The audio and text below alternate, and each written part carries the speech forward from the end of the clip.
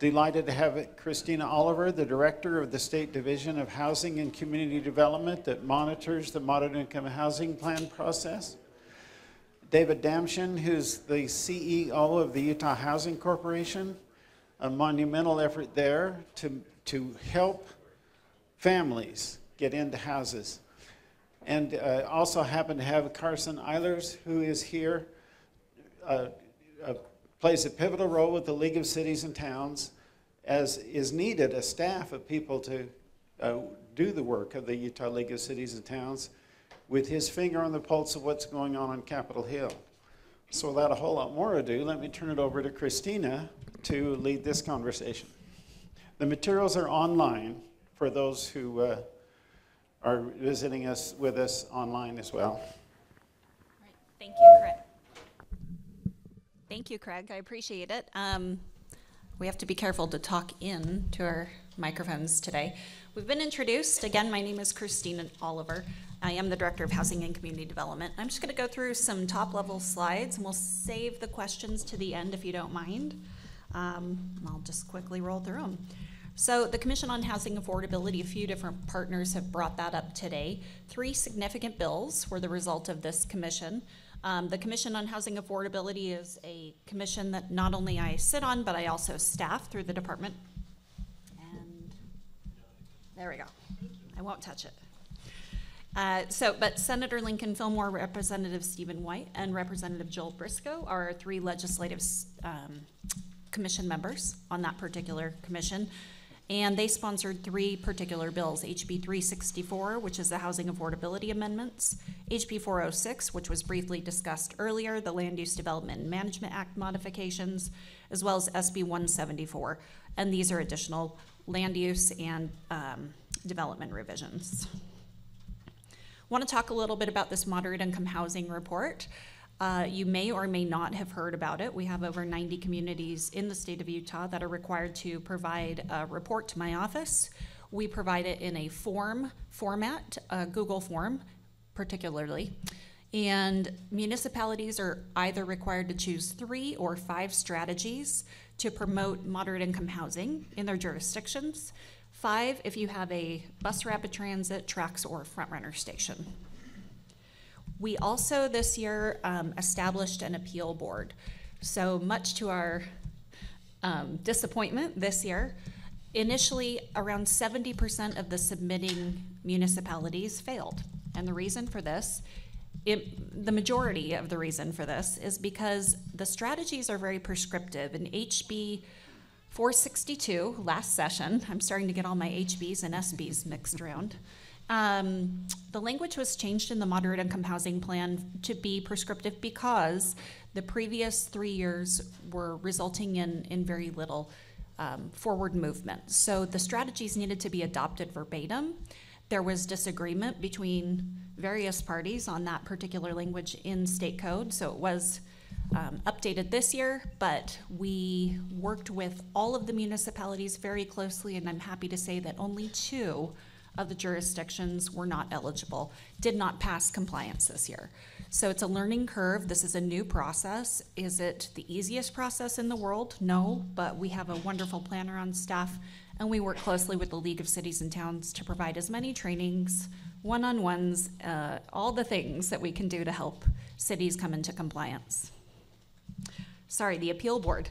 So rather than Christina being the judge and jury, which I was really worried about this year because I hate that role, we established a 3-person appeal board, and it is locally, the jurisdiction is local. So 1 person from the AOG, 1 person from the league, and 1 person from the Home Builders Association. And these appeals are final, but they take me out of being judge and jury, which is a really, really hard place to be in. There are 3 penalties. I only highlighted 2. Carson, do you want to talk about the 3rd one, the sales tax one? If you're which moderate income housing, or the access to transportation funds. The sales tax. I can talk about it a little bit. Okay. So non-compliance results in now 3 penalties. Last year it was 1. In 2022, all the municipalities had to do was choose the strategies and provide us with an implementation timeline, which was specific and had benchmarks. This year, it's going to be more narrative. So the material that we're going to be receiving from the municipalities will include things like how did the market respond? What steps have you taken toward the implementation of your strategy? A lot of municipalities have come forward already and said, well, we didn't plan on implementing the strategy until 2026. Well, implementing a strategy doesn't just take one day. There are steps. You have to have public hearings. There are a variety of things that you can do between now and then to further that strategy. So we're working and educating our folks. And understandably, it can be a frustrating process. But again, it's a learning curve for everyone. So every best practice that we hear, we like to pass on to as many people as possible. But the 3 disincentives are not being able to access your transportation and TTIF funds, which is not very great. Starting in 2024, if you're not in compliance, you will be charged $250 a day.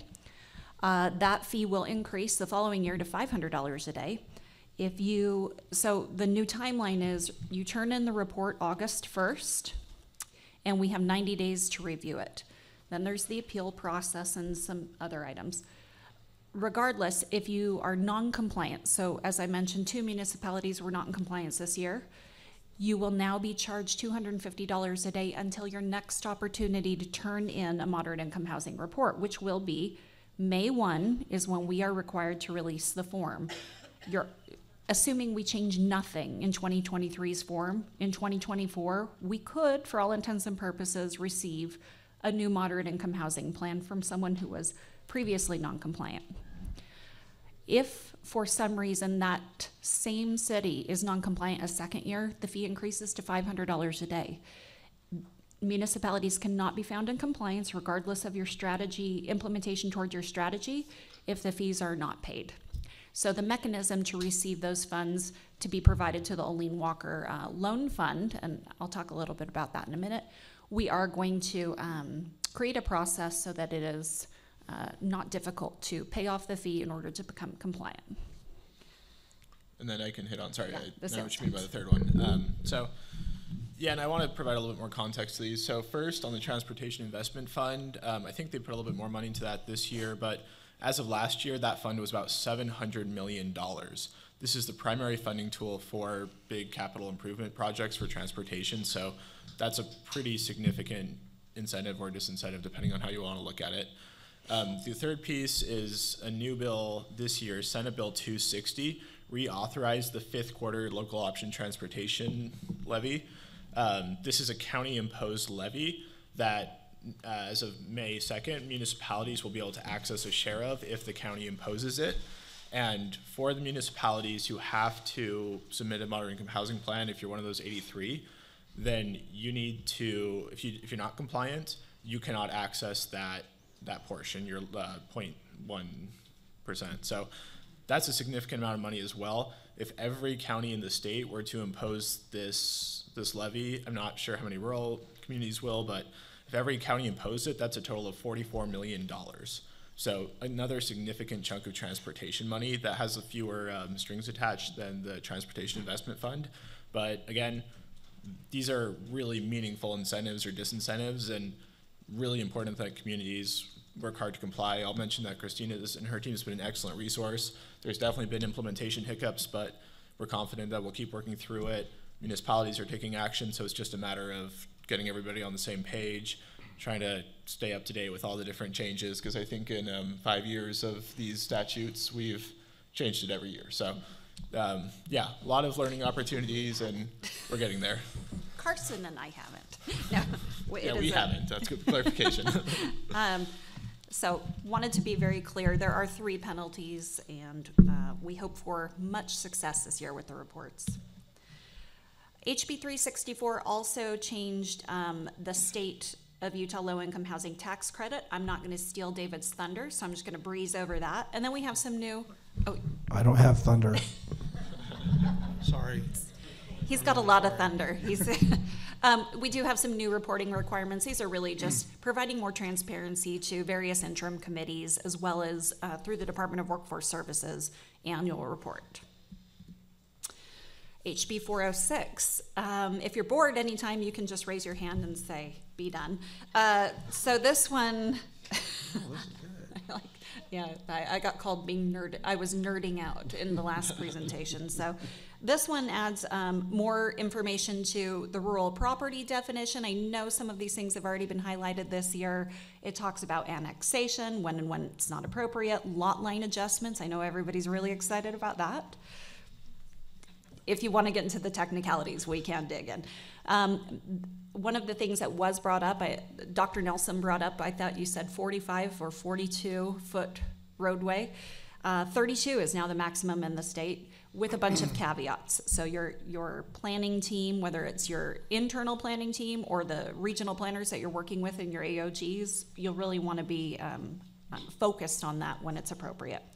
Development agreements, there is a new clause in the development agreement language. You as a municipality, if you're entering into a development agreement, need to highlight what rights you are taking away from the party that you're entering into the development agreement with. I'll have Paxton talk about this. He's already nodding.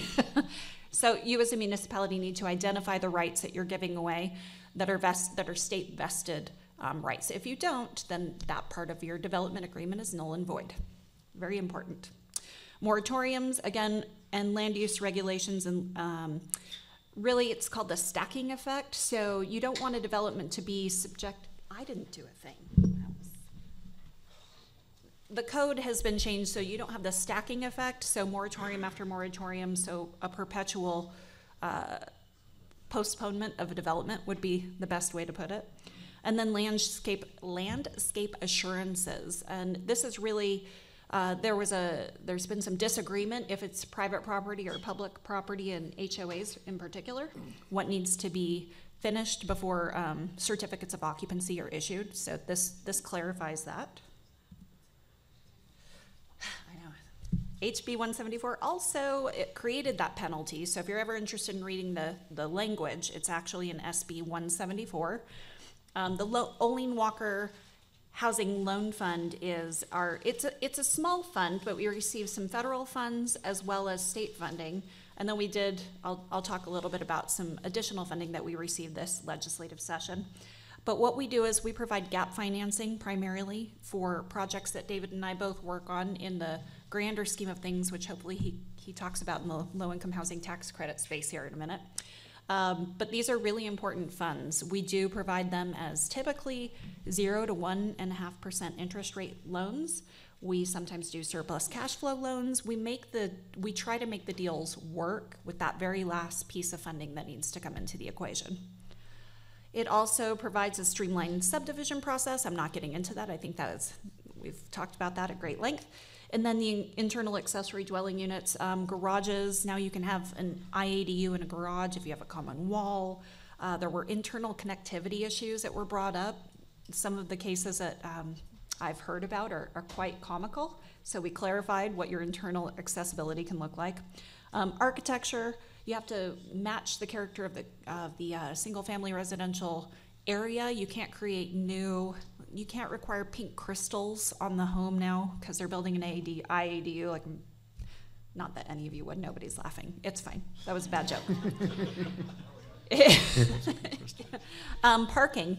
So you can require as a municipality up to 1 new parking stall for an IADU property unless your local code calls for 4 parking stalls. If you have 4 parking stalls or above in your code, you cannot require 1 more.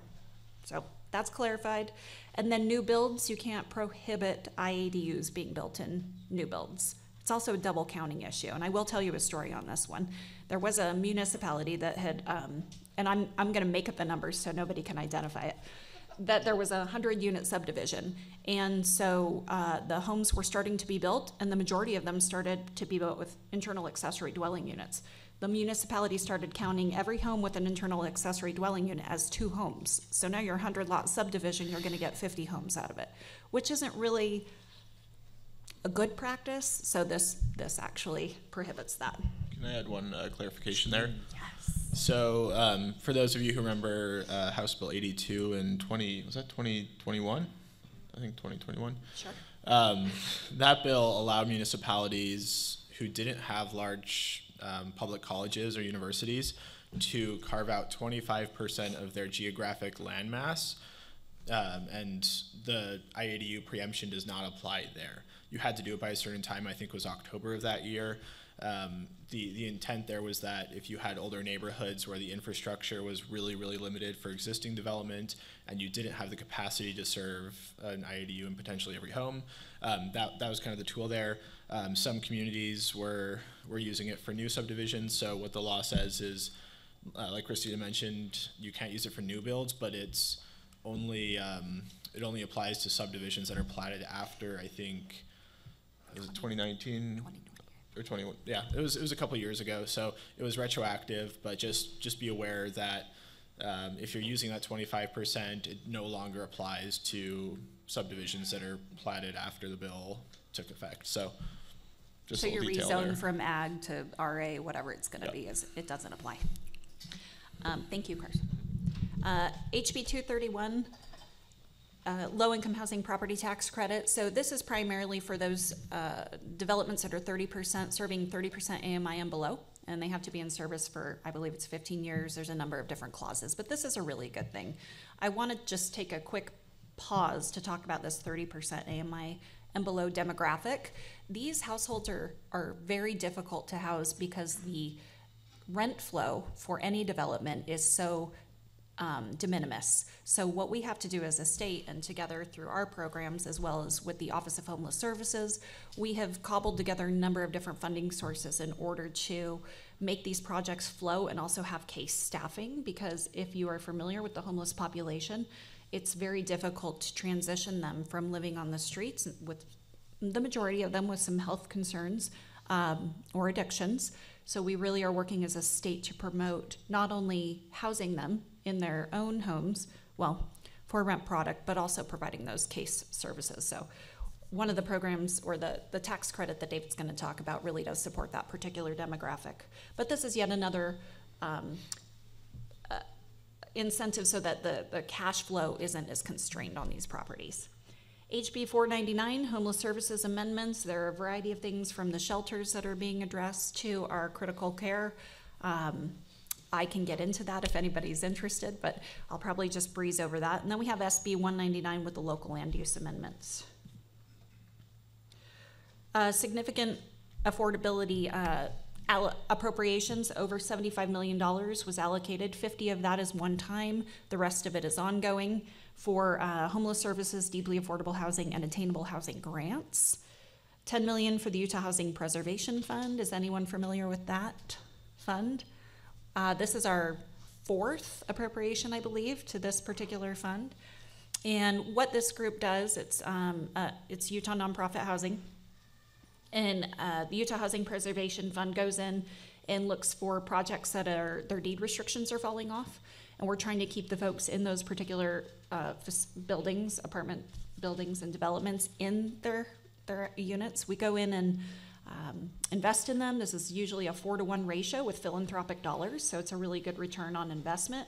These properties then remain affordable. They're also updated, so it's a great thing. Historically, these affordable housing developments have been peppered throughout our communities, and you may or may not know where they are. Unfortunately, as infill and as development has occurred, it's very difficult to place affordable housing developments statewide and peppered throughout our communities. So you see them kind of aggregate in certain areas. So it's really important for us to ensure that we keep many of these developments peppered throughout our communities as well as develop new ones. We also have a crisis shelter and transitional housing, shared equity revolving loan fund. I will say that former Representative Waldrop, if you are familiar with him, he was on the Commission for Housing Affordability. This is a program that he will be instrumental in, and it's to be announced what that particular program looks like. These are all brand new, so I'm sorry, I'm trying to work through all the funding appropriations, but this is one of them. We have the $4 million we discussed for the technical assistance to help everyone with the subdivision piece. $2.75 million, this is exciting for me. $2.75 million is going to go to rural Utah for land. And this is to get utilities to parcels, to help purchase lots. We do a lot with the USDA and the self-help program, the Crown program. We're really trying to get some for sale moderate income housing throughout rural Utah. So this is the first time that this program has been available, and it's ongoing, which is very exciting. So we'll be working with the AOGs, we'll be working with the Crown program, which is run through the Utah Housing Corporation, and with our local representative, Michelle Weaver, with the USDA. We're gonna use these funds to the best that we can to get as many people in for purchase homes as possible. We have a new pilot program. I'm losing my breath here. I run a number of different programs, and one of them is the state weatherization program. A lot of our homes that are naturally occurring affordable homes, we as weatherization cannot go in and modify because there are other deficiencies in the home. Say there's a hole in the roof. There's no reason for us to come in and do your windows and insulate your home if you have water flowing into your living room. So this is a really cool concept, and I hope that the indicators that we show to the legislature will provide enough backing to get this to be an ongoing program. So we can, with this particular funding stream, go in and fix the roof, and then our weatherization money, which we have a lot through the new federal infrastructure fund, then we can go in and shore up that home so it's energy efficient and the people living in it can remain living in it, which is exciting. I find it exciting. We have constantly worked with the veterans first-time homeowner program. Again, this is a program that the Utah Housing Corporation runs. And then I also run the Section 8 Landlord Incentive Program. It's very difficult to house people with vouchers, so this provides an insurance policy for all intents and purposes. Again, I'm not going to steal the thunder. That's why I'm turning this over to David for this particular slide. The end. You just wanted to... Yeah, I guess we just move it over. It's on this side or the other? It's on the other side. Plenty of room.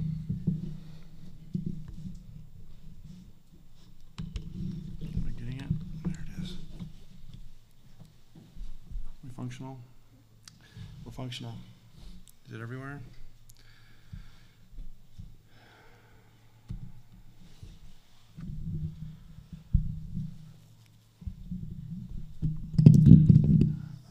Christina, I just kind of in a daze wondering how you're going to get all of that stuff done, looking at that list of programs. Amazing work that's done in housing and community development. And at Utah Housing Corporation, we're super thankful for the team at Housing and Community Development. We're like sibling agencies, and we have the privilege to work closely together. And thank you for having us. And I'm excited to be here. And I'll try to move quickly through this. When I attend conferences, this is what I call nap time. And so I just want to tell you, I'm not going to judge you if you start nodding off. I'll try not to do that to you.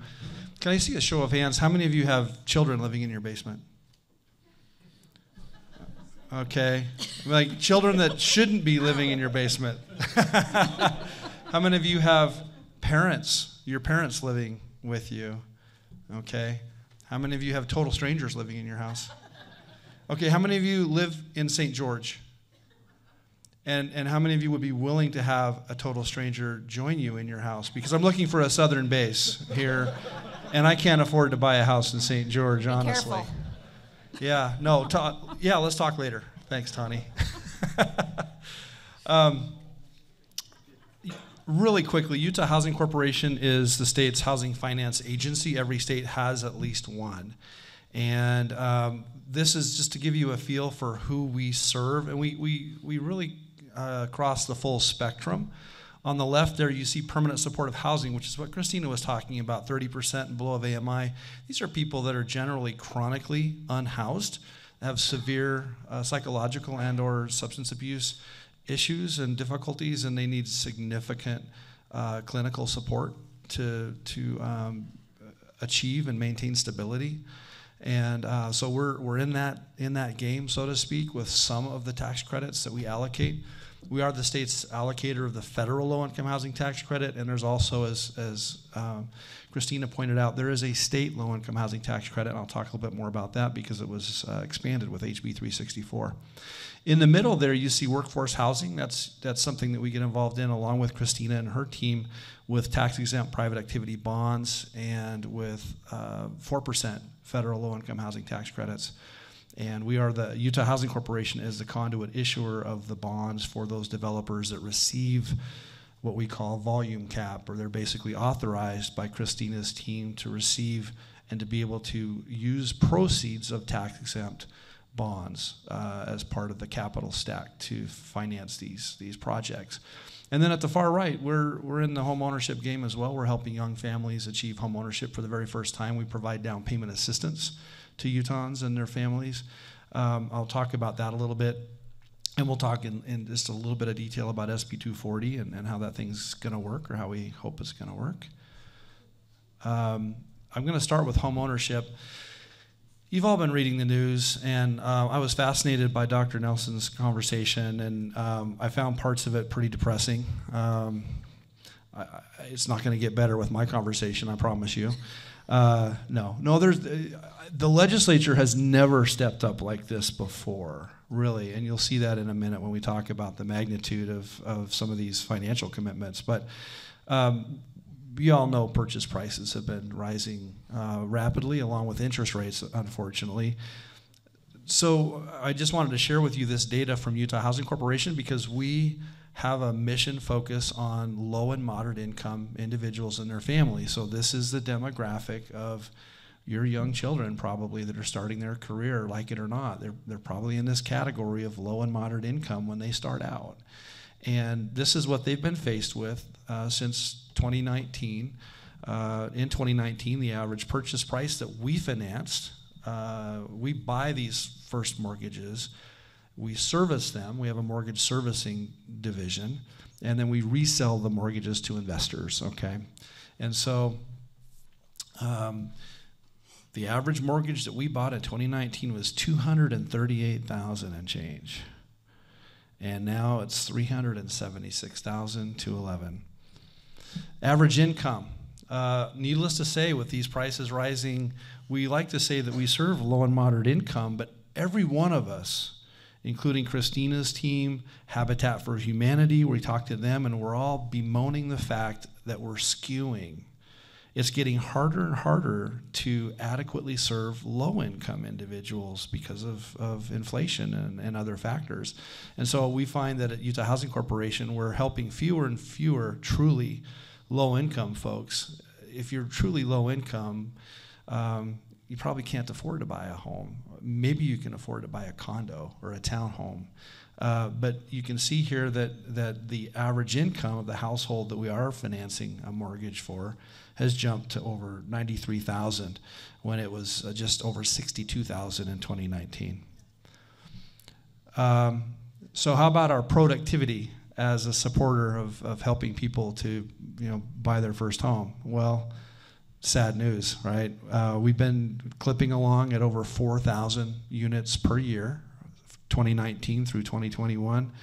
Things started to fall off in 2022. You'll not be surprised by that. And fiscal year to date, this is with our June 30 fiscal year to date, we're at 1,411. And we hope we might crack 2,000, but in all likelihood, we'll probably end up at around 1,900 units is what we're projecting. So all of us that are in this business of attacking and trying to solve this affordable housing crisis, we're all seeing our resources and our efforts frustrated and blunted. And this is what we're experiencing at Utah Housing Corporation and trying to help people achieve home ownership. It's kind of a dismal picture. SB 240, I guess it was talked about a little bit earlier. Yeah, I can just jump through this really quick and take questions as you have them. This was really President Adams and his inspiration, his vision. He's a developer, as you might know, and before he was a developer per se, he was a home builder back in the 80s and 90s. And he was remembering that we had some similar macroeconomic dynamics in play in the late 80s and early 90s. And he was also remembering that Utah Housing Corporation did some special things back then. And he basically called us and said, can we do some special things again? And so we worked through the session on SB 240, and this is what we came up with. It's a $20,000 per transaction soft second, so no payments, no interest. It's not a grant. When the home is refinanced or sold, the money comes back. So this will get the person into the home, hopefully.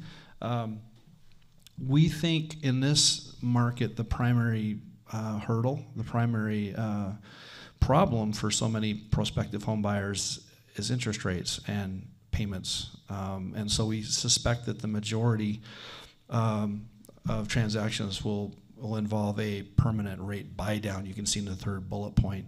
This can be used for permanent rate buy down, closing costs, or down payment assistance. You have a question? Yes?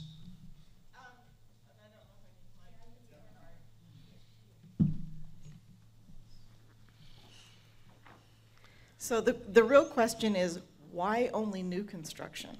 Oh, that's when there are so many other options available for first-time home buyers? Mm-hmm. That's a great question.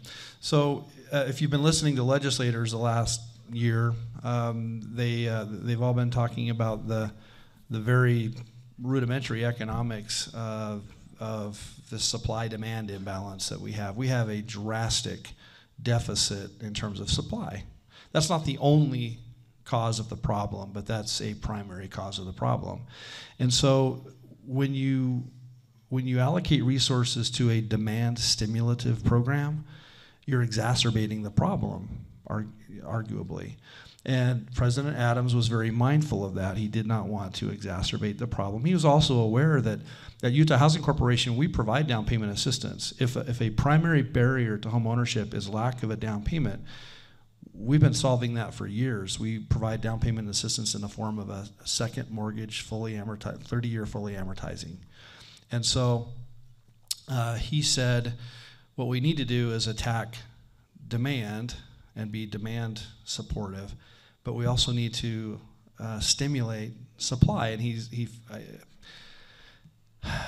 he voiced what I've perceived as a kind of a frustration with builders, and you can't blame builders for not wanting to step out and take extraordinary risks in this environment with rising interest rates and so forth, and inflation and supply chain disruptions. But he wanted to have this program incentivize builders to build affordable product, and so that was his thinking. And the types of products that are eligible include condos and townhomes, and there are such products out there on the market that are available for $450,000 or less. So that was the rationale, is let's try to attack, and it's hoped that this will spark and trigger builders in a particular direction, working with municipalities to do a lot of the things that Dr. Nelson talked about. Can we work with smaller lots? Can we deal with greater density? And so that's President Adams' hope for the program. And there is some fungibility or flexibility on the purchase price limit. There's like an annual reset opportunity there. And program resources can be used in conjunction with Utah Housing Corporation's regular down payment assistance. So those two things combined can be pretty powerful. You might be aware that in the 2022 general session, there was appropriated $5 million to a grant program for law enforcement and corrections officers, and that program also can be used in conjunction with Utah Housing Corporation's regular down payment assistance. And in fact, we've seen about 50 or 60% of those taking advantage of that grant program also utilizing Utah Housing's down payment assistance. So we think that there'll be some takers with this program as well, as far as taking advantage of our down payment assistance. Any other questions on the program? Yes? Is there anything magical about 20,000? It's just a hard limit. The question was, is there anything magical about 20,000? It's just a hard limit. We, in consultation with President Adams, we talked about how much would be needed to move the needle. And we did talk a lot about this hypothetical scenario of permanent rate buy down and what is the average home buyer faced with the average mortgage rate, and what does it take to really boost affordability, and that's sort of how we arrived at 20,000. Yes? Does it include attached, like townhomes and condos? Yes, townhomes and condos are eligible. Is there an income qualification? Yes. Utah Housing Corporation, we don't have anything in statute that sets there's not a bright line, but we generally, there are income limits. Are there any mortgage lenders here? So I'll just say that regular income limits that apply to our normal programs are in effect for this program. Generally, we serve, on average, historically, people that are about 70% of area median income. We've always taken great pride in that. That tells you that we are helping low and moderate income families. That skew that I mentioned earlier is happening in our average household. Our average home buyer now is more like 85 to 90% of AMI. But the people that we help are actually up to about 120 or 130% of area median income. And so Christina helped me, for Salt Lake County, family of 4, AMI is 100 and, Over 100, 102 or something like that. So in Salt Lake County, you could have a household that's taken down 120, 130,000 kind of thing at the high end. We're definitely, we have a statutory mandate to focus our mission, we're mission oriented, and we're focused on low and moderate income households. I had a question. Yes. She gave me the microphone. David, I may need to have a conversation with you offline, and I'm going back a couple slides, or maybe you're gonna hit it next, but I'm working with a developer that just in the last couple of weeks has told us in our community that his Utah Housing credit or corporation, or the credits he's received, aren't going to allow him to build the project that we were hoping to get. And he's gonna come back and build a smaller project now based on bids and the cost of construction and the increase going up and up. But now we're on a downward cycle, we're going back down, but interest rates have gone up. Mm-hmm. That's concerning to us because if you grant a density, you put a zoning in place and you allow for things to occur, and they get that density because they're doing truly affordable housing, because we don't have that yet. And then they come back and say, we can't do it. The tax credit funding isn't there. We can only build half of what we thought. That's a disappointment. And so maybe I need to talk to you offline about this particular situation, because I need to follow up with my council and mayor. And you said there's a tax credit involved in the project? Yes, it's in Santa Clara City. Okay. Yeah, I'd love to do that, yeah. So just so everyone's aware, one of the constraints that David and I face in the 4% tax credit arena is the private activity bond allocation. Just really quickly to illustrate the capital stack, if you will, to get one of these apartment buildings built or rent town home projects. Private activity bond is limited. It's federally limited, so we only have a certain amount of allocation. That's roughly $260 a year, I think, is what we average. David, is that about right? That sounds about right, yeah. So we're partners in crime on this. Unfortunately, the feds require at least 50% of that project to be funded by private activity bonds. We're usually funding about 52, 54% because of those overages and unders that are happening. Can't even talk. It's starting to get late in the afternoon.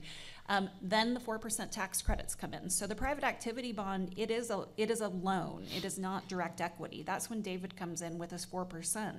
And that makes up maybe another 30% of the project, and that's direct equity. So those are really great credits to get, but you can't access them unless you have the 50% PAB. Because we're limited, that limits the number of projects we can develop. Private activity bonds we get a 4-to-1 request. So for every $4 that's requested, we can give about $1. So some projects that initially get allocation from us, if they can't make their projects pencil and we don't have any more allocation to give, David's shop can't give any more because federally we have to do it, and then they'll be pushed to the next cycle. So I just want to tell you, as you're working with these folks in your community, there are things behind the scene. You may only be getting one side of the equation, we're happy to talk about the project. He's got a mastermind on his team, Claudia O'Grady, and we can give you the detail behind why certain things aren't happening. So that's my suggestion. There's an Affordable Housing Credit Improvement Act that's been introduced and reintroduced several times in the past couple of Congresses that will be reintroduced in the current Congress. Congressman Blake Moore signed on as a co-sponsor in the last Congress. I just spoke with his staff yesterday, and it's safely presumed he'll sign on as a co-sponsor once again. I'm working with other members of our delegation to get additional support. That particular piece of legislation, Christina mentioned the 50%, the requirement that projects funded with 4% low-income housing tax credit. And I'm sorry, this is icky, but right now there's a requirement that 50% of the project be funded by these tax-exempt private activity bonds. The Affordable Housing Credit Improvement Act lowers that to 25%. So we could do more projects if we could see that done.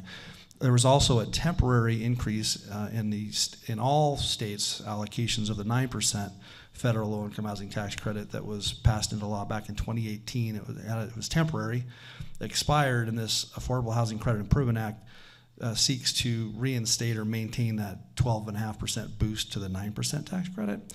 So those of you that are in regular contact with members of your congressional delegation, if you want to get more detail on these things from me that you can share with them, by all means, I've brought my business cards, and the more of us that are, never has our legislature been more focused on housing, and I think the same can be said about our congressional delegation too. Even good conservatives who might think that housing isn't really a government thing, of course it is in one way or another, and it's more important now than ever. Was there another question? Yeah. I'm really slow. So am I, like, you're getting like 60 to 65% of the funding provided by you guys as the developer? Is that, am I getting those numbers kind of right, or? Say that again. So all this money's coming to the developers is what you're talking about. And it's like, so you've got like 50%, 25%, like around 60, 75% coming to the developer to build the development. Is that, I'm really not following what you're saying. I have a little diagram. I'll talk through the tax credit briefly. That might help a little bit. I'll get to that here in just a sec. Any other questions? No? Okay. Christina mentioned HB 231. Just to expand on it, we worked very closely with Representative Elison on this one. It's true, if you look at things nationally, it's true that many states outright exempt all tax credit housing properties from property tax. It's not the case here in Utah, partly due to Article 13, Section 3 of the Utah Constitution. Our Constitution is pretty prescriptive about what can or cannot be exempted from property tax, and this particular section says property owned by a nonprofit entity used exclusively for religious, charitable, or educational purposes can be exempt. One of the rubs of tax credit finance is that the investor in federal low-income tax credits becomes a 99% owner, and they tend to be for-profit entities. And so for tax reasons, they have to be a 99% owner for 15 years, and then they step out and hand the property to whatever nonprofit's operating it. And this is a permanent support of housing. This is the most vulnerable in our community. So we definitely don't want to be burdening them with any cost that we don't have to.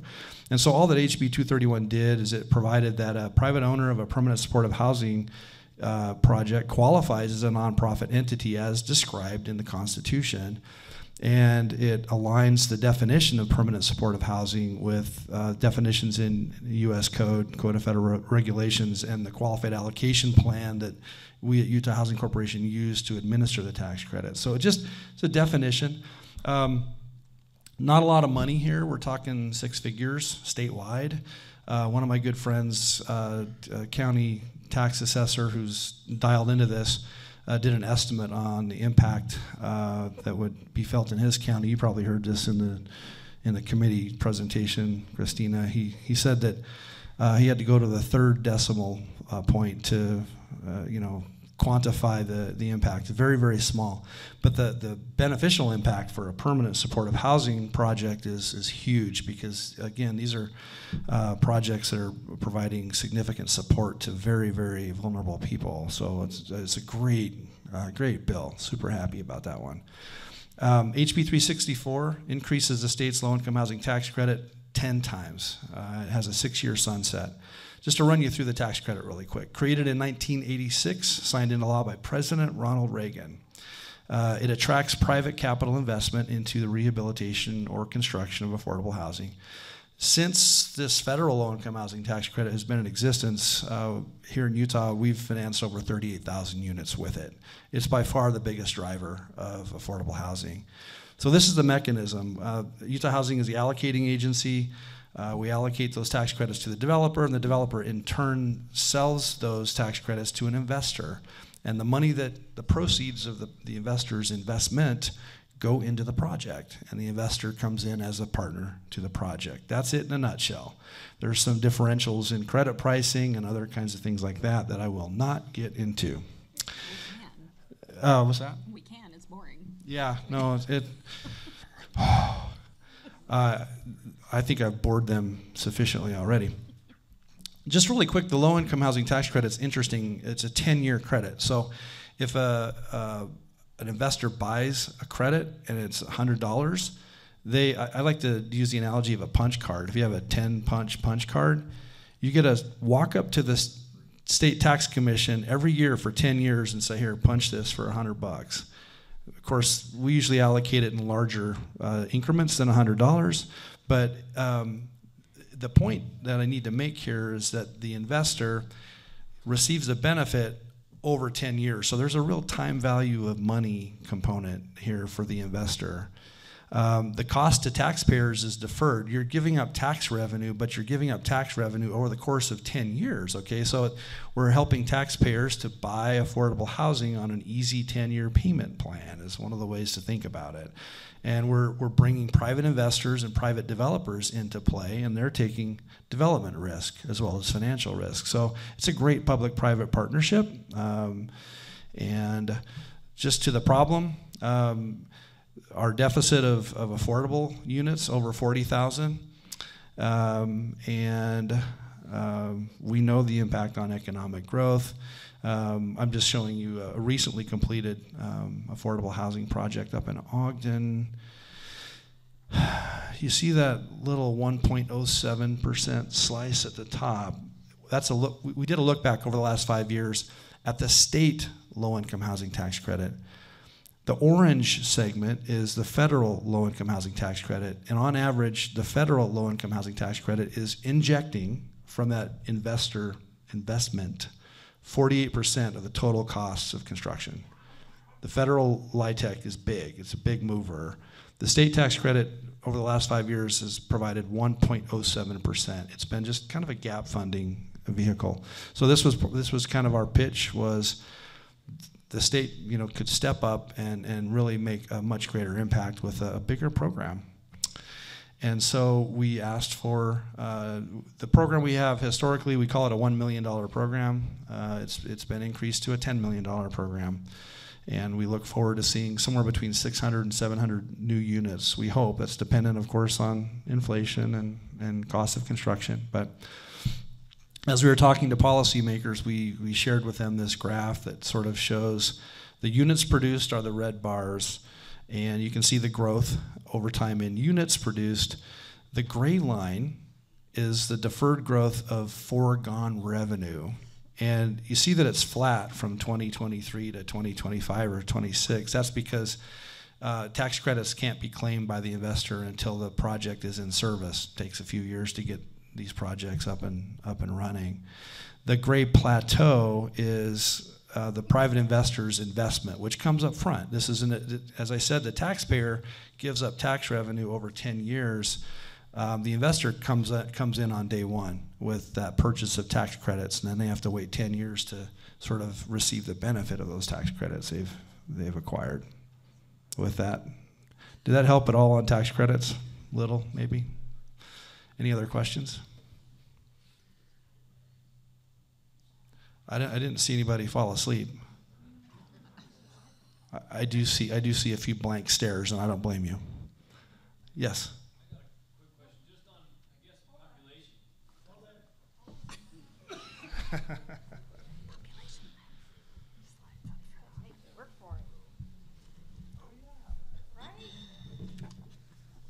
I'm just kind of curious on the population. I'm from a small community, small city. Population's about 2,500 people. I've actually just worked with Chelsea Hunt from your corporation for 2 houses that was built in our city. But I'm having a hard time understanding that how does this apply to population? Are you talking about smaller rural markets? Yeah.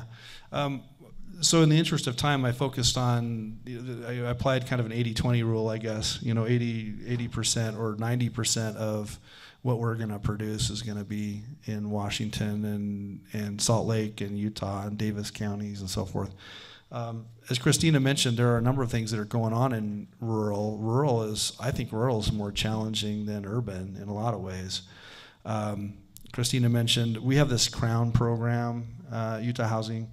There's a 9% low-income housing tax credit there's an allocation each year. It's based on population, like the private activity bond volume cap. And we set aside 5% of those tax credits for Crown. And maybe some of you have heard of the Crown program. It doesn't generate a lot of units. We tend to have maybe 50, 60, 70 units at a time that we're able to be working on. Challenges are not just financial, but also, of course, workforce. Getting developers and builders to take interest in rural markets. There's sad reality is there's just a whole lot more money to be made in the urban markets, and that's where the developers are focusing their energies. But Christina and her team are probably moving the needle more than anybody on rural. And we have a budding partnership with Habitat for Humanity of Summit County. We're talking to Habitat of Salt Lake Valley, and there's like 5 more Habitat for Humanities around the state. And we're hoping that maybe we can expand our reach by doing some more things in support of Habitat for Humanity, because I think they have a little bit of impact in rural communities that maybe we can help with. Other than that, Christina on rural? Some of the opportunities that we're going to look at with this new funding stream, although it's small right now, are layering. If the municipality or special service district, or if SITLA, I don't know if they would ever do this, wanted to provide land that's owned by that government entity for affordable housing, it doesn't need to be at market value. So that's an incentive in the state of Utah. We'd like to layer that with this particular up to $25,000 is roughly what we're probably going to do per lot for this $2.75 million. The terms, again, we're going to structure it through the Olene Walker Loan Fund. We give extremely beneficial terms. We compare that with the Crown program, with the USDA financing. So we're going to work with the AOGs to get out to the communities and look at what can we do to get these lots available. I have one, I won't say the particular municipality, but they went in, they purchased the land. They've got about 20 lots, and about 15 years ago, they finalized all of the utilities, but they're not actually up to code, so they have to go back in and redo those utilities and stub them to where the building envelope is going to be. And those are the types of things that these new funds can be utilized for, so that the lot is development ready for all intents and purposes. So we'll see. We're hoping that this will gain some traction, and if it does, then I'm sure we'll get kudos from the legislature, as they are very interested in single-family home ownership, especially in rural Utah. Really quickly, there's an interesting thing happening in Moab. If there's anyone here from Grand County would know about this, there's a Moab Area Community Land Trust. It's about 42 acres. It was a woman that just contributed this land into a land trust. Land trusts are there to provide affordable housing in perpetuity, and we're working with that land trust on a portfolio, I guess, of housing, some multifamily tax credit financed, as well as some cottages that we're helping to develop and finance. So it's a mixture of single and multifamily. But I just met earlier this week with a group in Salt Lake that are interested in helping to incubate, promote and support the creation of additional community land trusts around the state. I'm no expert, but we're trying to get our heads around it and see if there's some potential there. It's more prevalent in the eastern part of the country. It's quite interesting to me that the land trust in Moab is either the largest or one of the largest in the country with 42 acres. So the question is, can municipalities place land into community land trusts, and is that part of the answer? You know, might that be part of the equation? It'd be interesting to see. So, can you go back to that last slide one more time?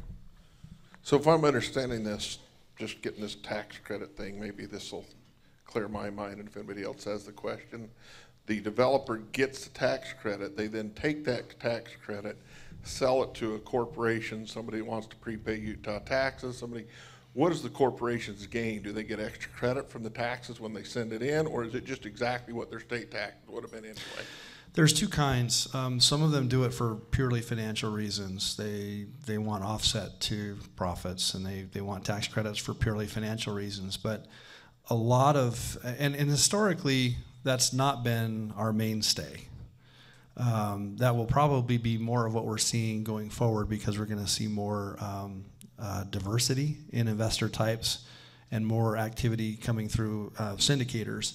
What we've had historically have been more direct investment arrangements, and the direct investors have been financial institutions. If you're familiar with the Community Reinvestment Act, hopefully a few of you, maybe, no.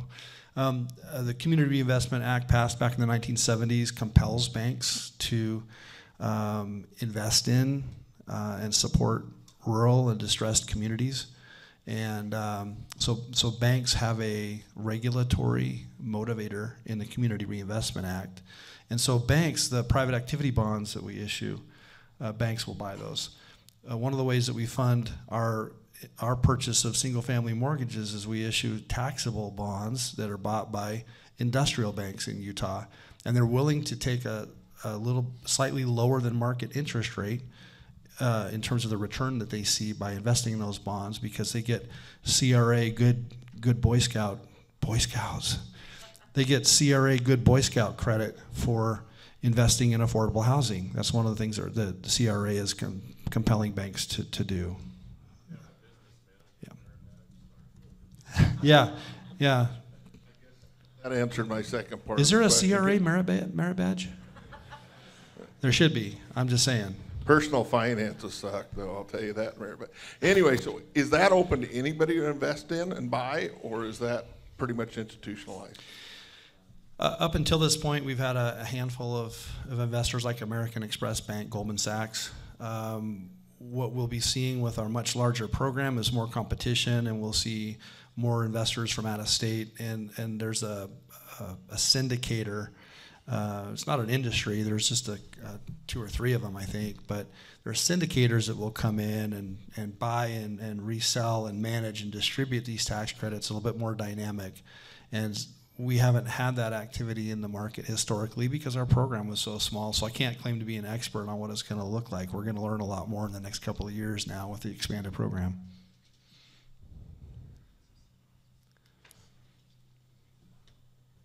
Question there? Just stretching? Nope, that's a question. Are you falling asleep? I haven't asked a question for about 20 minutes.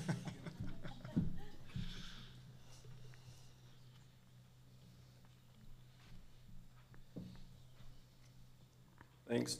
Just more from the rural perspective. Christina started with how we're keeping or holding cities accountable and saying, hey, cities are doing all the right things. But if we are a city and we don't have a long history with other developers, is there like a pre-vetted, or is there a pool of resources or developers that you work with so we can bridge those gaps? Because what you just described, I'm pretty sure, the small developers in our own community aren't even aware of the opportunities or the resources, that you offer. So it's similar in my mind, I guess, like we're doing a UDOT project. Our local contractors had to go off of a list because they're used to all of the regulations that come with a UDOT project versus the ones that do city projects, and they're not in that same game, if that makes sense. Right, so for the larger scale developments, there are grading criteria built within both of our processes that vet some of the things. If they're not sufficiently developing a good product or maintaining it, we've had a couple projects like that, we will discount their grading score. Again, because our larger projects are competitive with that private activity bonding, that usually flushes out the ones that may not be performing up to our standards. For the smaller municipalities, we don't have a list, like the state procurement list is what you're talking about, where you can pick. We don't do that with developers. So what we're going to do is, we've got a concept, and I'll illustrate it for all of you. We've got a group of us, government, we're here to help, but it really is, it's the state planning office, my office, the governor's office of economic opportunity, and a few others. We've got UDOT and water representatives. We're starting with 6 county right now. We meet once a month and work on, we nail down which projects are the highest priorities in that general AOG jurisdiction. And then we tag team and figure out what funding or what needs to be done.